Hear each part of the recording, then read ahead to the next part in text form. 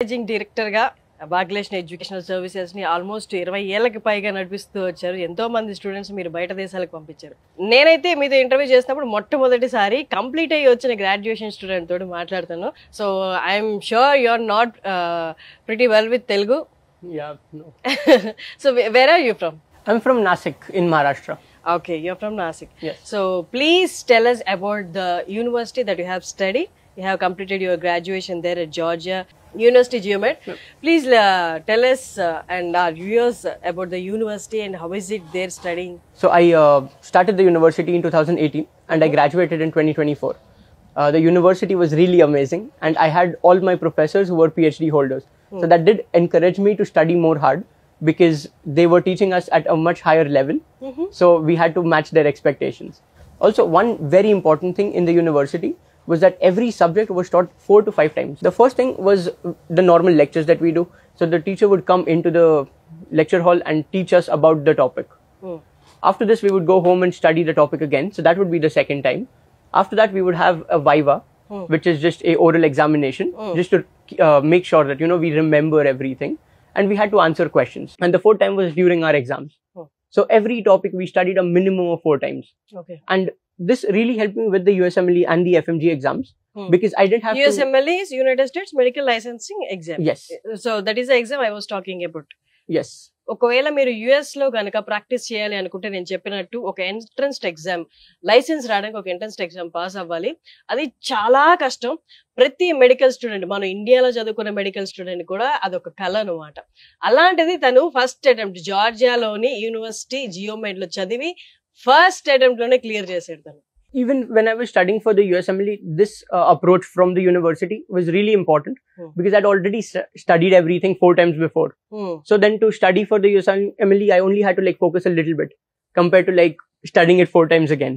Yeah. So because of this, the university really helped me with those exams. This was for the first exam, which you should probably give after the 3rd year is completed. The second exam was clinical. So for the second exam, which was clinical, we had to go to the hospital and meet with a lot of patients, understand how the hospital works, what treatment to give when. And there was one subject, which was obstetrics and gynecology, which was childbirth and pregnancy and all of those things. And I did not understand any of it.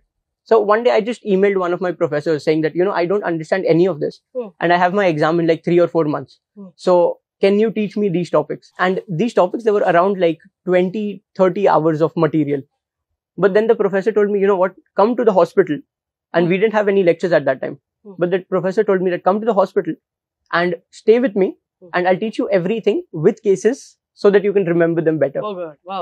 And this was so amazing because obstetrics and gynecology was the highest I scored in, even for my exam. I was really happy with that. And any teacher that I've met in the university, they've always, you know, went beyond.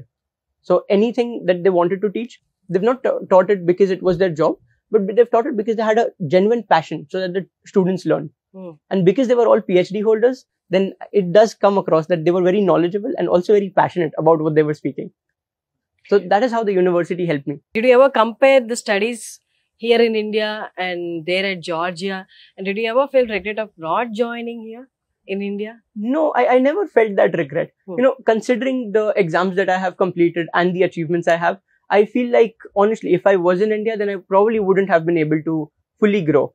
And it was very thanks to my university, Geomedi, which did help me achieve all of these things. Even the process for applying for a ECFMG certification, which you need for applying to postgraduate positions in the US, was very simple. In India, you need to apply to the medical council. They have to send a letter and it's a very bureaucratic process. But in our university, it was just one click and it was done. It was very simple and the university helped me a lot with that. And how is the accommodation there? Because I want to ask this question, especially for the students who are going to join this year. However, we talk about all the studies and all, environment also plays a big role. So for the students who are going to join this year, I want to ask you this question. How is the environment there? Can Indian student get accustomed to that easily or will they take time? I would say, you know, any place you move to, it might take like 1 or 2 months for you to get accommodated to that place.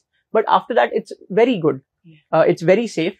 You can go out at like night. So you can go out at 2 p.m. 2 a.m. or 3 a.m. And still there are police cars roaming around and there's no crime. Even open. So even if you're studying late, you want to get some coffee or something, you can go to the store and get it and not worry about anything. In addition to that, I would say there is a lot of food culture in Tbilisi. So you obviously have the Georgian food, but then you also have a lot of Indian messes. So we have like messes from Punjab, we have some from Gujarat, we have Maharashtrian food, we have some South Indian food, and it gives you a much better idea of like Indian culture even outside of India. While studying, did you compare the studies here and there? Like, did you talk to the Indian student while you were studying there? Did they tell you any difference that you found which is majorly there and not here? So there are a few differences. In India, we also study a lot of factual knowledge, which is if one medication is like present, then what is the dosage for that medication? In Georgia, they don't teach you that because it's the pharmacist's job to remember all the doses and calculate them. So we were focused purely on medicine and how to make our patients feel better. And that was the ultimate goal of studying there. And is there any other students from your batch who scored the same like you, or? So yeah, we had a lot of high scoring students. There were around 2 or 3 students who got more than 200 on the FMGE exam, which is in the top 5% of all test takers. And our university has a 100% passing rate on the USMLE exams. So step 1, 2 and 3. All of them are 100% for our university. Additionally, we also had a lot of students who were applying for AMC and PLAB exams, which were the Australian and UK equivalents. And they also completed the exam, and now they're also planning on moving soon. Overall, I believe that the university and the education in the university was what played a very important role for us achieving so much. So tell us, what is your goal? What is your next step? You have scored good in licensing exams, American licensing exam as well. So what is your next step? Where you're going? You're going to America, or what you're doing next? So, currently I do want to stay in India for a while because I was in Georgia for so long. Yeah. So I want to stay in India. I want to do my internship, which I'm doing right now in Alibag. Where are you doing in your internship? I'm currently an intern at GMC Alibag. So the government medical college. I'll stay there for some time and then hopefully soon, maybe this year too, I'll apply for a postgraduate position in the US in psychiatry. Oh, psychiatry? Yes. Amazing. Yeah.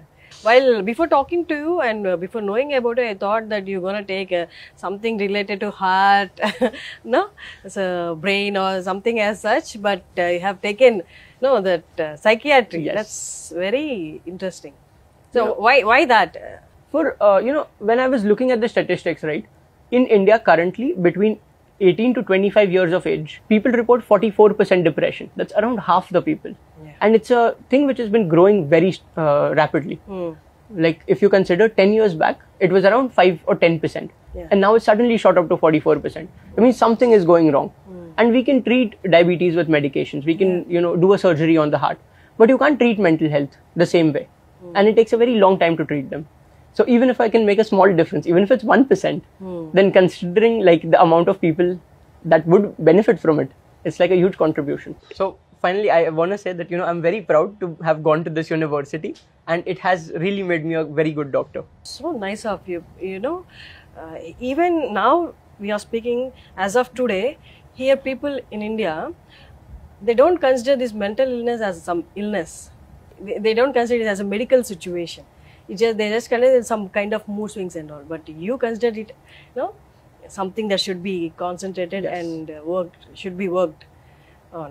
That's amazing. Nice.